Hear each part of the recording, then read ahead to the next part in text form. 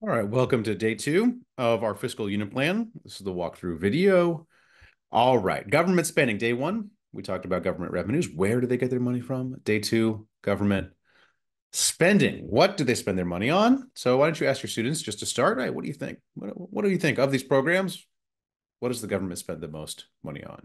Okay.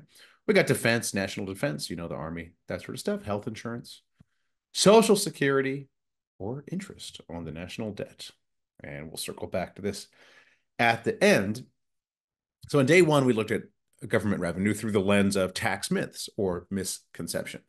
Again, we're going to try to make this thing exciting by looking at some controversial topics.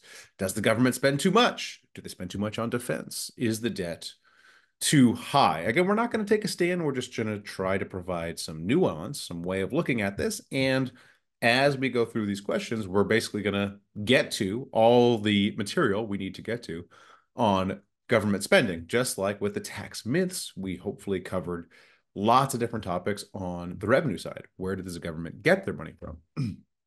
Because in general, these 2 days, as normally presented, are pretty dry and boring. Look, here's where they get their money. Here's where they spend it on. Okay. So trying to inject a little interest into it. All right. So first of all, this is the spending by the federal government. We put the states there. So we're looking at, almost $10 trillion a year. Fun fact, if you took all the billionaires in the US, took all their money, it would be less than what the federal government spends. Okay, in 1 year. All right, again, just to give you a sense of the scale, the sheer scale of that spending. It's just an incredible amount of money. So our first controversial question that we're going to ask, okay, do they spend too much? Does the government spend too much? Now, there are different ways of looking at it, but first, let's just look at the figure. Let's just see what it looks like over time. Again, everything here is going to be scaled by GDP. So the size of the economy. So this is how much does the government spend relative to the rest of the economy. Again, we have these interactive graphs where students can guess. And again, like the tax revenues, you can see it's pretty constant over time. So it's not like spending has really increased. Now it has increased here. Okay, and this is smoothed a bit as we get to the actual data. We will see that we have that COVID spike. So we get to the actual data. There was a spike during and after COVID, but by now we're sort of back to where it has been historically, basically since the 80s. Okay, you have us run up during the Cold War, but it's basically stayed pretty constant. And like revenue, it's really influenced a lot by, things beyond just the day-to-day government does this, government does that. Okay.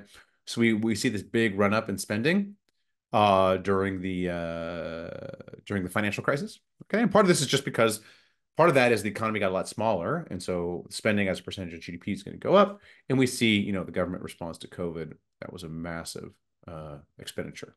Okay. But generally, it's pretty constant over time. All right. So that's what it looks like over time. So there hasn't been this like huge increase at the federal level. This is federal spending. Okay, what does it look like relative to other countries? So here we tell the students, go to the IMF website, pick some countries, and let's see what it looks like, relative to those other countries. And again, you can find countries that spend more, typically like Western European countries, Northern European countries, Canada spends more. And there are countries that spend, less as a percentage of GDP. Okay. So they're encouraged to do this and record it in their student activity sheet. Okay. So again, we're trying to provide some nuance. Does the government spend too much? Two ways of looking at this. How does it look like over time? And what does it look like relative to other countries? Okay. So if you're against government spending, you say, well, a lot of the spending is very wasteful. There's not a lot of oversight. There's not a lot of checks and balances. Hey, you're spending on this program. Is the program actually doing what you think it does? And maybe these dollars could be better spent by other people. If you like government spending, go say, hey, we need this to reduce inequality. It goes to low-income households, a lot of the spending, the transfers. The programs, as we'll see in a second, the programs the government spends money on, like the big programs, Social Security and Medicare, are fairly popular. Okay, again, we're not taking a stand. We're just giving you both sides of the particular argument. Okay, so let's look at what the government spends their money on. So Social Security, this is money to old people. Health, this includes Medicare, which is health insurance that you get after 65, and Medicaid, which is health insurance for low-income households. Defense spending, spending on the military, unemployment, welfare, other relief. So this is, again, going to low-income households. We got interest on the debt. So the government has borrowed money. They have to pay some of it back. Veterans benefits. Okay, and I got to get this down to... let's see here. Yes. All right, there we go. I had to get to 100. Oh, 75. Okay. So here's what they actually spend their money on. And we can see the bulk of it actually goes to Social Security and various health-related programs. This is, again, like Medicare and Medicaid. So you could just see all what the government actually spends its money on. All right, here's the correct answers here. So we'll show you, this is the correct breakdown. Okay. All right. Mandatory versus discretionary spending. So mandatory spending is baked into law. So sorry, when we're talking about spending, you have to break it down into these two categories. So mandatory is like you have to do this. It's in a law that, okay, if you turn 65, you're eligible for Medicare. So that Medicare spending can't really be changed easily. You know, you have to go and rewrite the laws. Discretionary spending can be adjusted year to year. All right, so our next controversial question is, do we spend too much on defense? All right, this is always a hot button issue. All right, why are we not spending on, schools? We're spending all this money on the military, bombs and whatnot. So let's look at what the data actually looks like. All right, so actually, if we go back, you can see the proportion that is spent on defense is about 13%. And let's see what that looks like over time. Okay, so this is defense spending as a percent of GDP, so scaling it by the size of the economy. That 13% was of all government spending. How much goes to defense? This will be, all right, how much as a percentage of our GDP do we spend on? So what part of the economy is going to defense? What does that look like over time? And we can see the general decline in defense spending as a part of our economy as scaled by GDP. Okay, it's down to like less than 5%. So it's decreasing over time. Okay, here's a little more fine-grained view of it. Okay, relative to other countries, what does it look like?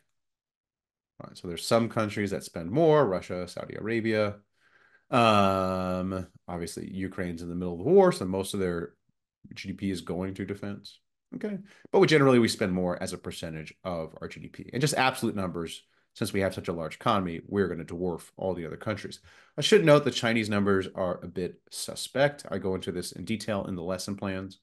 There's a note about this. The Chinese number is probably a kind of vast underestimate.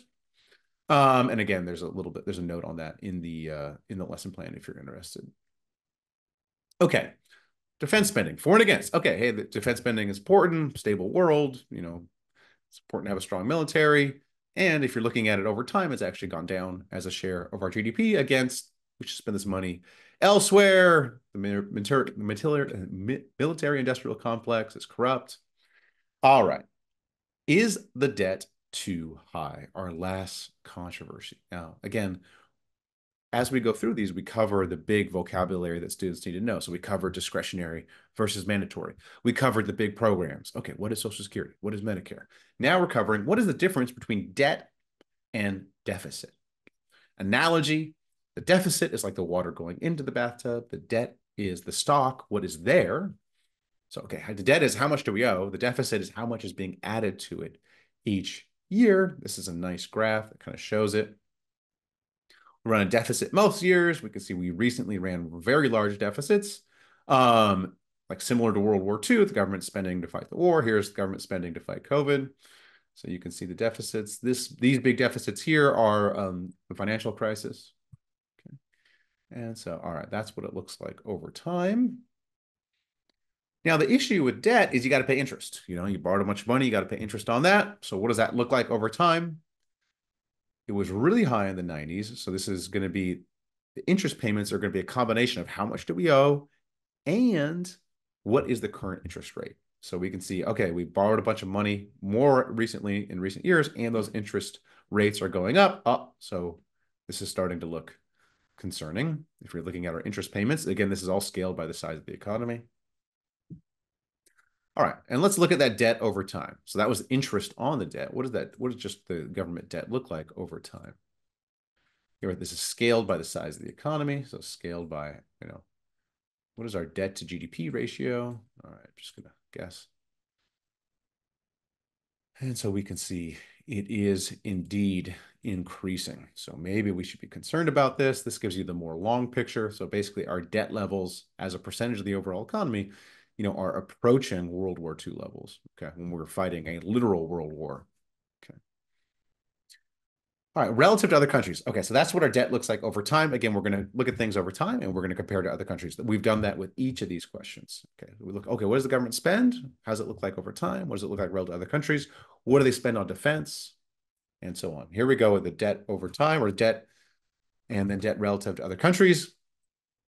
Getting up there, getting up there. So there are still a few countries that have higher debt as a percentage of GDP, but not many. All right, so we are getting very, very high levels of debt. Okay, so should we be worried about this? Okay. Well, look, it looks pretty bad. That debt's going up. Those interest payments are going up. A lot of the big programs, Medicare, Social Security, as we get an older population, these are going to get more expensive. As we get more older people living longer, those things are going to get more expensive. The interest rates are going up and looking like they'll stay high for a while. So this is all, hey, we should be really worried about this. Okay, if you're not worried about it, maybe you're not worried about it because, look, we had to spend a bunch in COVID. Okay, we're sort of, unwinding that.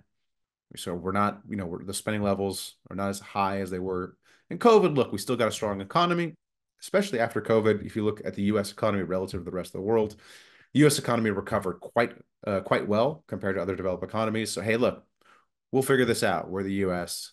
And hey, there are a few countries that still are worse than us. So again, you can make the case for and against here. Again, if you look at this graph, it looks like it's pretty concerning. Okay. All right. Exit ticket. Going back to that first question, do the students remember, what does the U.S. spend the most money on? Okay. Social Security. Okay. Right now. All right. That's day 2. We try to make it fun for everybody with all those interactive guessing games. If you don't have the unit plan already, you can click to it. Or you can click here for the next video. All right. Thanks again. I'll see you in the next video.